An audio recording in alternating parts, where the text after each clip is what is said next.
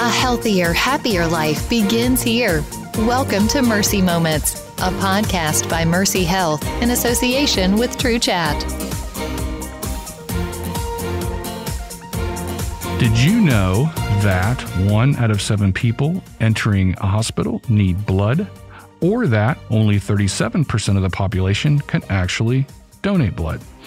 And from that group, only 10% actually give blood. Thanks for tuning in today. I'm the host of Mercy Moments, T. Allen Sealer, coming to you from Champaign County here at TrueChat Studios in Urbana, Ohio. My first guest really needs no introduction. He has served as a sports editor, assignment reporter, and primary news producer and anchor. And many locally know him from his days at WKEF and WRGT. He is now the Marketing, Communications, and Public Relations Manager for the Community Blood Center. Please welcome to the program, Mark Pompilio. Mark, welcome. Thank you, Terry. Good to be here. Over the years, she has served local communities in many different capacities. For example, she has worked as a multimedia executive, elder care family advisor, and community outreach liaison for hospice, and is currently the account manager for the Community Blood Center. Please welcome to the program, Chelsea Roberts. Chelsea, welcome. Hi, thank you so much for having me.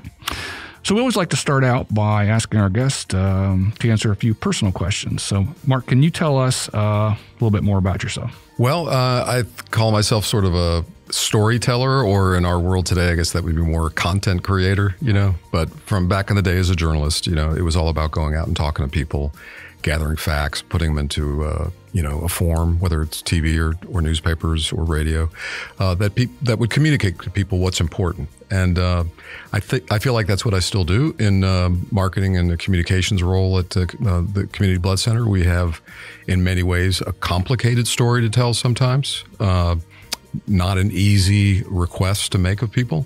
And so I try to help the Blood Center do its best to make people understand why it's important, what it will mean for them to be a blood donor, and to tell stories of success for when they do give blood and how it helps people, or how people like them feel when they give blood and get a tremendous satisfaction out of it. And so there's a lot of human stories there. So how did you first come to the area? I came to be the first primary anchor, male anchor on the Fox 45 News at 10 when they launched that.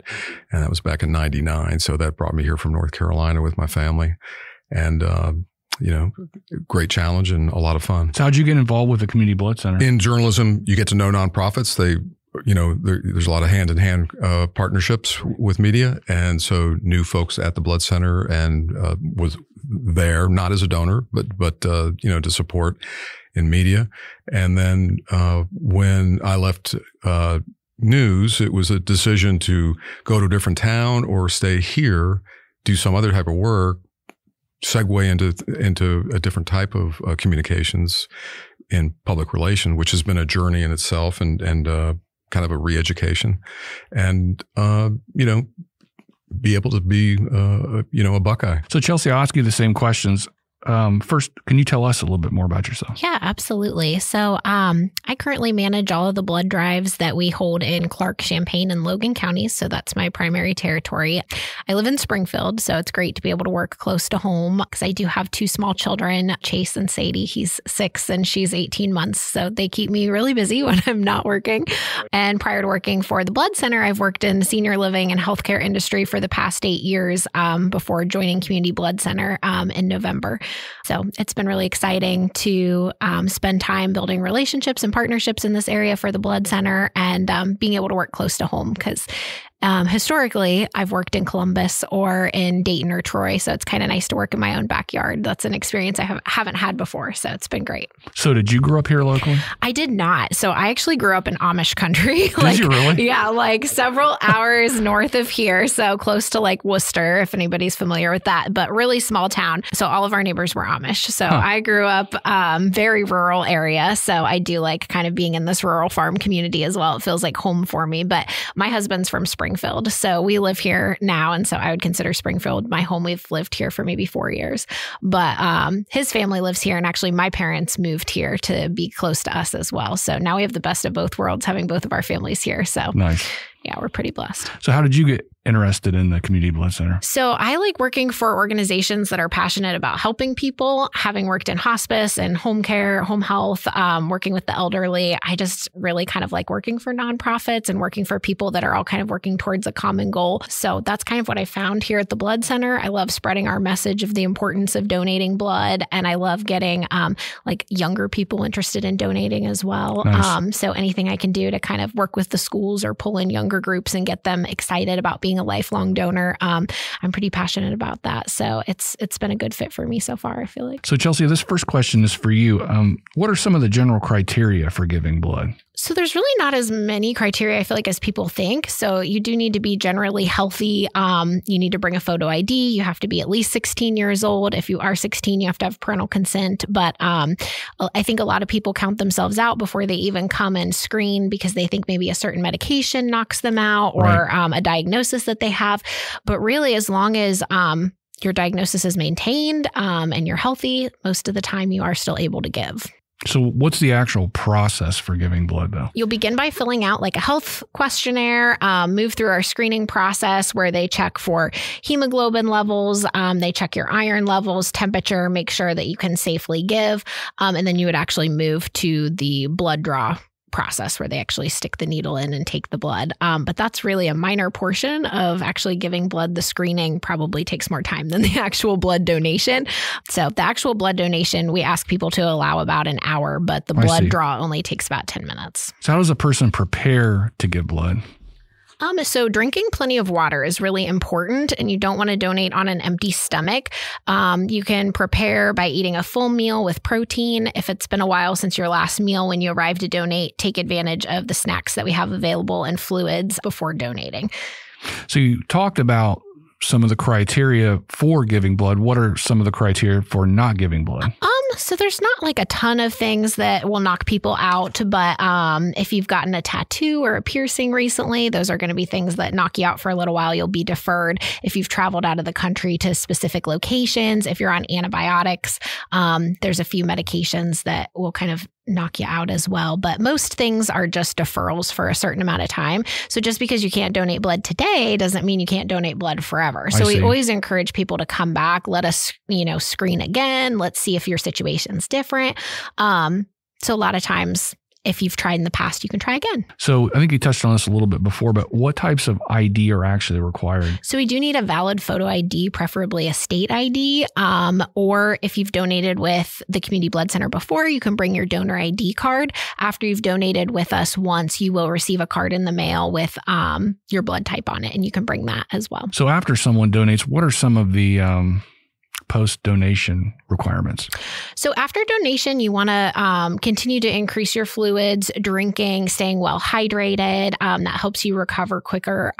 Avoid strenuous activity. You can take a day off from working out. So I feel like that's always a bonus. Right. Eat well-balanced meals. You are burning up to 650 calories when you give blood. So I tell people this can be like a great cheat day, splurge day, eat your favorite meal. Make sure you're getting those calories put back in. And you'll want to avoid alcohol and smoking. So how often can a person give blood? So you can safely donate every 8 weeks or 56 days. And what diseases do you guys test for?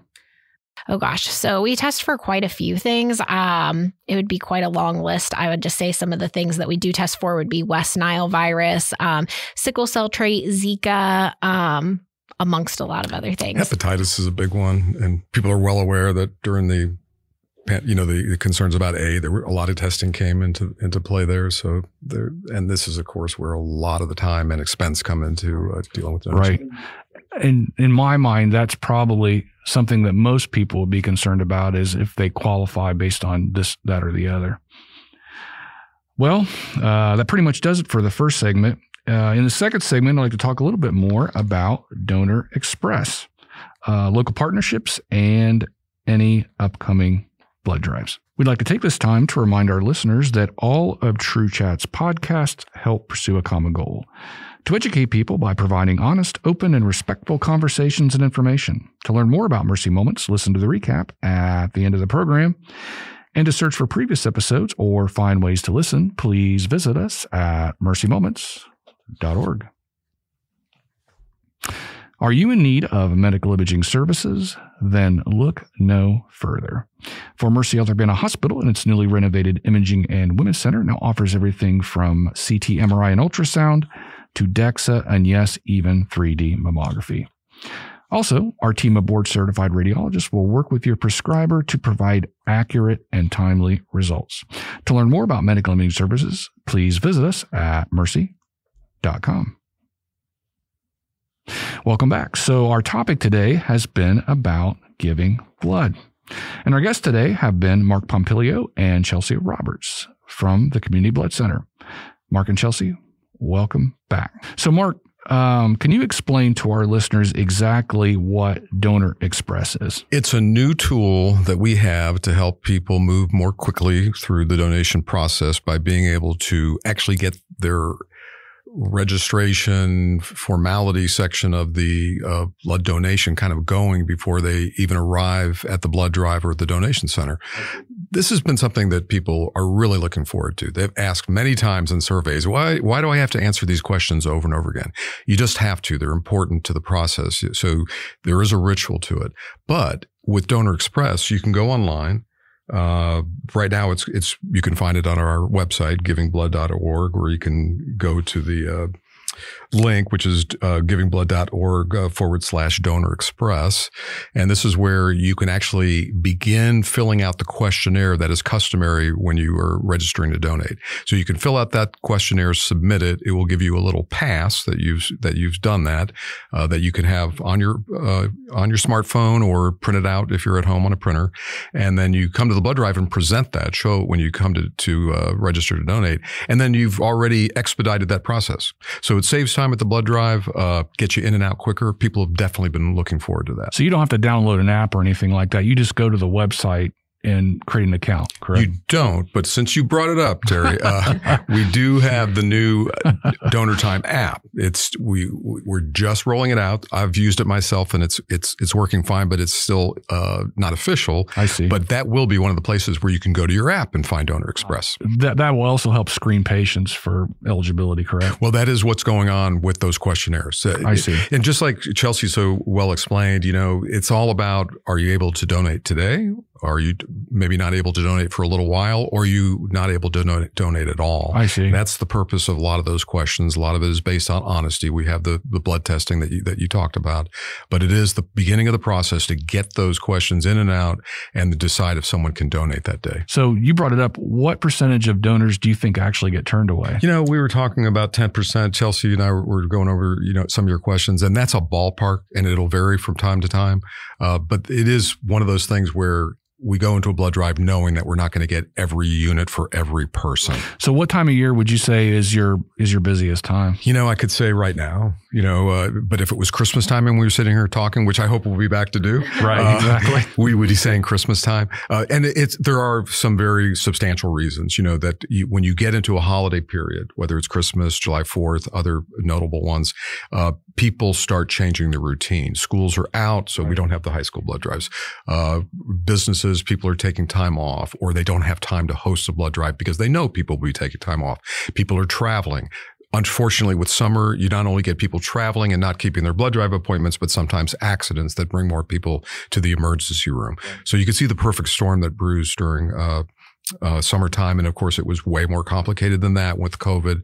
And in some ways, we're not exactly past COVID yet. So we always have to remind folks that there are things that are still affecting us, even though COVID is in the rearview mirror to a lot of people. We still have situations like that, where maybe a blood drive still isn't back to normal. People are still working from home. Right. So they're not able to do a blood drive at work. That's still impacting us. So that's all true, but I think one of the things that we always say is it's the blood on the shelf when you need it. Right. So, any moment of any day could be the most important time. Now, you guys have community-based partners as well, correct? We do in many different ways, whether it's people that host blood drives, sponsors, or people that support us in other ways, volunteers, other organizations that are sympathetic to our mission, whether it's hospitals or other nonprofits, anyone fighting disease where people receives a lot of blood. We're all in this together, but it's easy to and have to just reach out and thank the sponsors, because where would we be if we didn't have people hosting blood drives like Mercy, because it not only in your case, giving people a chance to donate at work, which is a wonderful partnership and a wonderful win-win, but also just those many churches and banks and hospitals and community centers and schools. Where would we be without those places? Because we have found that people want to donate close to home. So they want to be able to go to a blood drive in their community, and we have to have places to bring them. So what exactly is the Blood Emergency Readiness Corps? Oh, yeah, Burke. A pretty strange idea for a lot of folks, because many people, the idea of it is that we've joined this alliance with now up to 32 blood centers across the country. I was updating it today, that will have reached a covenant where when there is a mass transfusion event in your area, the area where you're responsible to supply hospitals, in our case, 17 counties in the western side of Ohio, the Miami Valley, and then eastern Indiana, when there's a mass transfusion event, and that's kind of loosely defined as 5 transfusions or more, but that varies. We're automatically thinking something like a mass shooting, because that's what we unfortunately have become to recognize as a mass transfusion event. But it could very well be a mass collision on the interstate with multiple injuries up and down. Something where you are taxed to be able to supply enough blood immediately, or you're using up your supplies rapidly. As Burke members, when we are on call, we're on a rotating 3-week call with the other blood centers. We will be on call to supply X amount of units, usually of type O, to that blood center to help them through that tragedy, through that trauma. And then in return, when we have an event such as that cataclysmic type of nature that happens in our area, we know that Burke is there to supply that blood to us. Yeah, I don't think most people even know that exists. Well, the reason I think that some people might be a little surprised, that they may say, well, you mean before this you didn't have a way to get blood? We did. We have reached out and given people blood in a structure that we have for blood centers across the country that are independent blood centers like ourselves. We had a structure, but it is not as defined as Burke. So we were giving blood when there was the tornadoes in Kentucky. We were sending blood when there was a mass shooting in Michigan. But this framework not only makes it very, very organized, that blood is set aside already. You don't have to pull it from your current inventory. It is sitting there ready to go. So it expedites more immediately. But here's the other part of it that is, I think, of value to everybody listening and our everybody that depends on blood in our communities. We also know that we're going to get it when we need it. We know that we want to help others, but it's really a great insurance policy to know that you have that extra layer of protection when you have a tragedy. We all know about the Oregon shooting. We did not happen to need that type of blood that day. Little different circumstance in that shooting, and there would have been so much greater demand for blood. So we're so thankful that this is in place. So when and where are some of the upcoming blood drives? So we are having one at the Champaign Community. We call it the Champaign Community Blood Drive. We have it every month. It's the next one's going to be on July 20th. And so you can find that at the county building located at 1512 South US Highway 68 in Urbana. And we will be there from 12:30 to 6:30. And we also have a few others coming up that are going to be in Logan County close by. So we have one at Quest Community Church. That's actually happening the same day, same time, 12:30 to 6:30. But if anybody is ever looking for a drive, you can actually find information on our drives on our website. You'll be able to pull that up and put in a zip code, and it'll show you exactly what drives are happening in your area on what day. Other communities can host their own blood drives, correct? Yes. So I usually tell people, if you feel very passionately about setting up a blood drive and you can find 20 or 30 people that want to join you in that mission, then you can host a blood drive for us. So we have all sorts of places partner with us that people might think is unusual, but we set up blood drives at libraries. We set them up with real estate offices, banks. Really, there's unlimited, I feel like, options for people that want to partner with us. And what's the process for doing that? So they would want to get in touch with me, and we can take a look at the calendar and look and see what dates we have available. I usually ask people if there's a certain time of year that works best for their business or a certain day of the week, so we can kind of narrow it down a little bit and see what's going to be the best fit.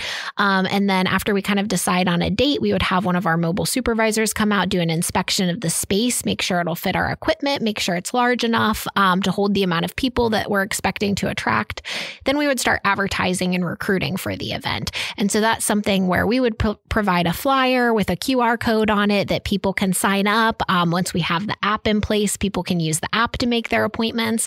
I really want people to take as much ownership of their appointments as possible so that there's less work for our hosts, so that they're not out making sure everybody has a scheduled appointment, but they do have the ability on our website, donortime.com. They have a login and they're able to sign people up as well.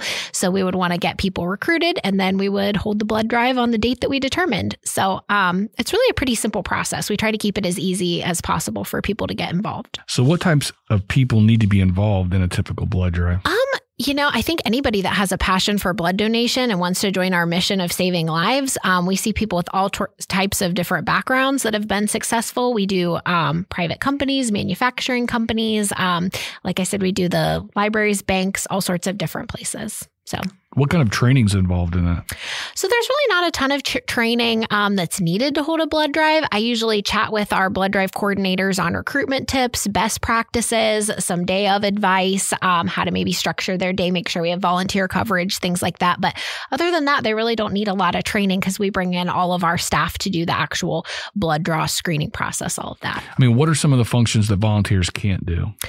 So really the only things I can think of that they can't do is they wouldn't be doing the actual blood draws. Of course, we would have our trained phlebotomists doing that. They wouldn't be doing any of the registration or screening because we have our employees that come in and are trained to handle those situations. But if they want to help at the canteen, they can help make sure people are getting hydrated and getting the snacks that they need to replenish after their donation or before if they didn't eat.